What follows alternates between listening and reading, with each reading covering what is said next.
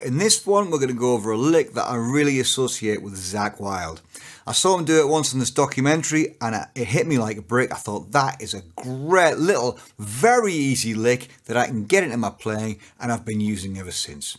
The idea of these videos is not to just show you licks from superstars, but to give you little ideas that you can put into your playing and you can take ownership of, that gives you a little bit more in your trick bag and a little bit more of a palette to play with when you improvise. Here's a little example. I'm not trying to sound like Zakk, I'm not trying to whip his style, but here's an example of how you can use that lick and some pictures of Zakk to have a look at while you do it. Here we go.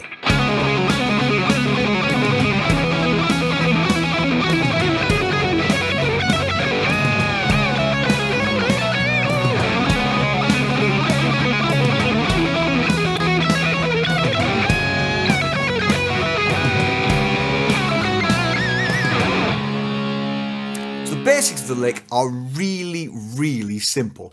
It's a 6-note pattern, it's a descending pattern, and it's grouped into 2 groups of 3. We're going to do it in the key of C sharp minor or E major, just using that pentatonic box at the 9th fret. Watch, here's how we do the very basic version.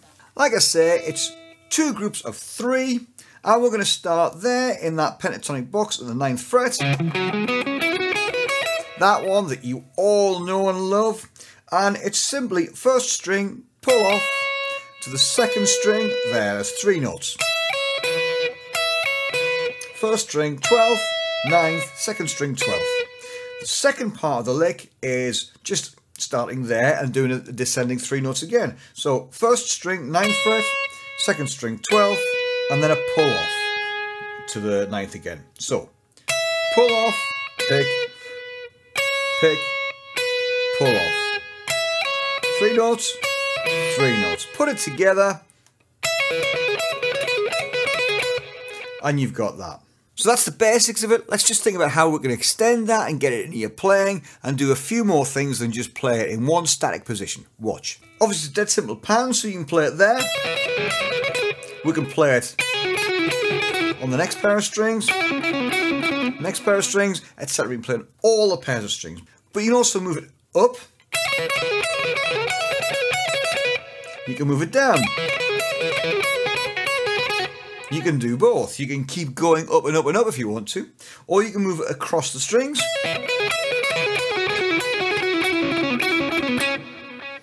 You can do a combination of the 2, or you can do what I did in that lick at the beginning. And what I did was I started here, worked up 2 strings, doing it twice, then I started moving it across the strings and up again. Putting those little combinations together really helps get it into your playing and do more than just a static lick. There's nothing wrong with a lick that stays exactly where it is, but when you can do more with it, it's always a little bit more fun. The other thing you can do is trying to get it out of the pentatonic boxes, so you can do it with a major scale. Think about a major scale like this one. E major scale. Or here. Some great little things to experiment with. Try it with stretchy patterns. Try changing one of the notes each time. Watch. Here's that C sharp minor pattern again. Try it there. Then move the top note up instead of there, make it there. So you've got. You can take this one anywhere you like, but if you like the video, if you got something from that, don't forget subscribe, like, do all of those things. I really appreciate it. And there's lots more of these videos coming with short ideas that you can get in your playing really quickly.